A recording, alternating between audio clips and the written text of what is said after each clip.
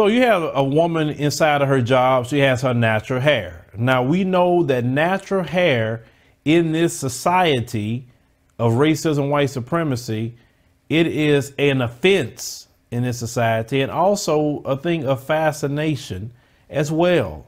So I'm gonna play a short clip of this one sister inside of her job. And I want you to see what her white co-workers is doing to her with her natural hair. It's so weird. You've never seen natural black hair. No, it's just. So it grows like this. Oh no. It's so weird. You've never seen natural black hair. No, it's just. So it grows like this. Oh no. I just couldn't believe this video when I saw it. I had to rewind this thing at least 20 times. And I'm looking at this and say, wait a minute, are they actually stroking her hair and grabbing her hair like she's some public spectacle? They're petting on her like she's some sort of animal. And she's standing there with this look like kind of dumbfounded. She don't know like kind of what to do. Some people want to say, oh, why she let them do that? They just went ahead and reached inside her hair. And it's like, okay, you know, because then you go off, then you're the stereotypical black woman or the black man. And then the other white woman say, you never seen natural black hair before? No. And sit up there to keep, like, first and foremost, I've done other videos like this in the past. What is wrong with those people that like to do that? What is wrong with you? Why are you trying to put your hands in somebody's hair? Black people don't walk up to you and just start grabbing your hair at random. I've never put my hand in nobody's hair at random. Never. That's so weird. Oh, you want to touch black people's hair. Look at it from a distance. Admire it from a distance. Say, hey, it's cool from a distance. But don't put your hands in it. They don't know where your hands been. You ever heard of a thing called transference of spirits? Don't let nobody be putting their hands on you. You don't know what kind of spirit they have. Shoot, you could have a blessing and they putting their curse on you. Don't let people do that to you. That is not at all flattery. That's mockery. Because they don't walk up to no other group of people and do that too. They don't walk up to Asians and grab their hair. Their hair is different than white folks' hair.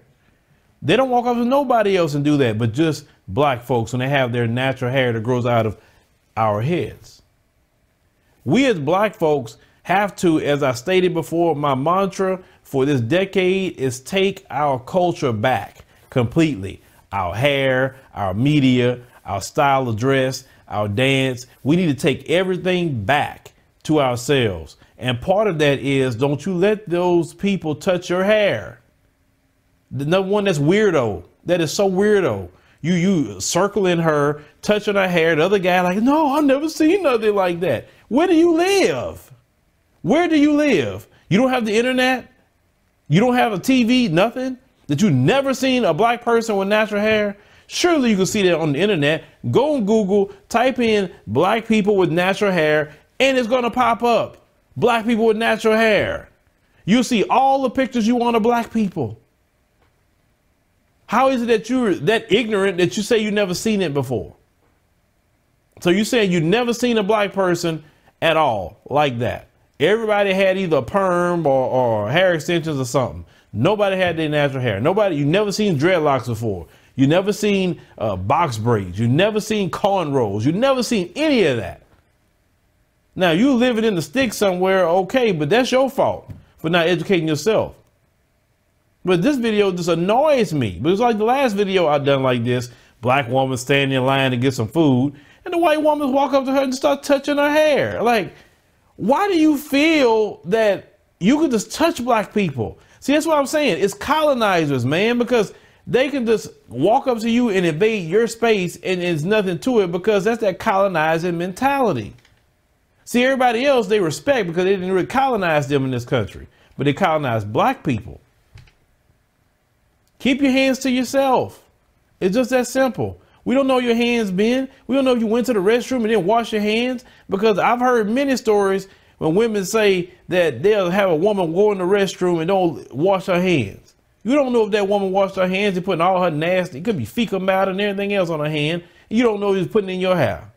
No, no, no. Please, brothers, you too, don't let them touch your hair. Tell them to touch your own hair or admire it from a distance.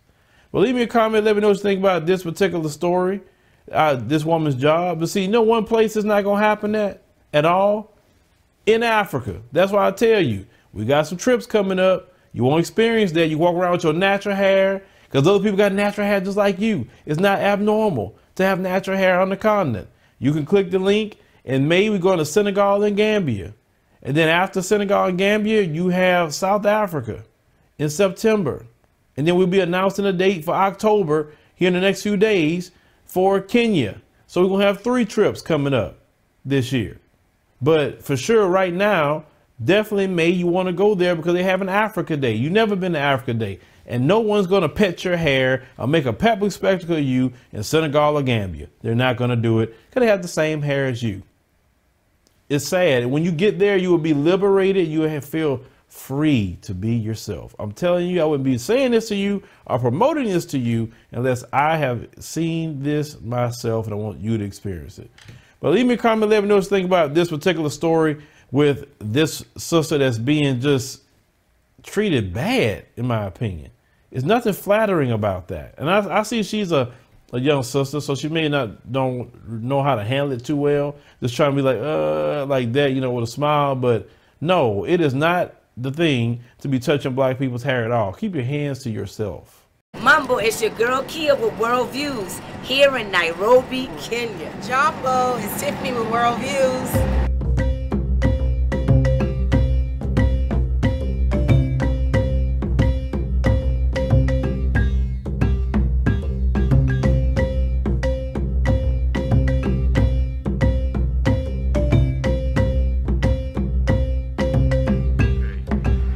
Hi, my name is Pat Edley. I'm from the UK. I live just outside the second city, Birmingham. My experience on this trip so far has been very touching in terms of what we've seen at the orphanage, in terms of the beauty of the place and the friendship and the warmth of the people here in Kenya. Okay, my name is Adrian Hickman. I'm from Florida, Lake Wells, Florida. We're currently living in right now. This trip's been great. My wife has always wanted to come to Africa ever since we first got married. To be honest with you, I was scared. Always loved my roots, but just didn't know how it would be received. But we were just having a ball. Everybody's so welcoming, and I want to move. We want to move here. My name is Nathan Washington. I'm from San Diego, California, and so far in World Views, I'm really enjoying it. The experience I'm getting from this place and the people I'm met here with the group, with World Views, like words can't explain, like, you know, the beautiful nature out here in Kenya right now. It's just beautiful out here. It's great to be here in Kenya.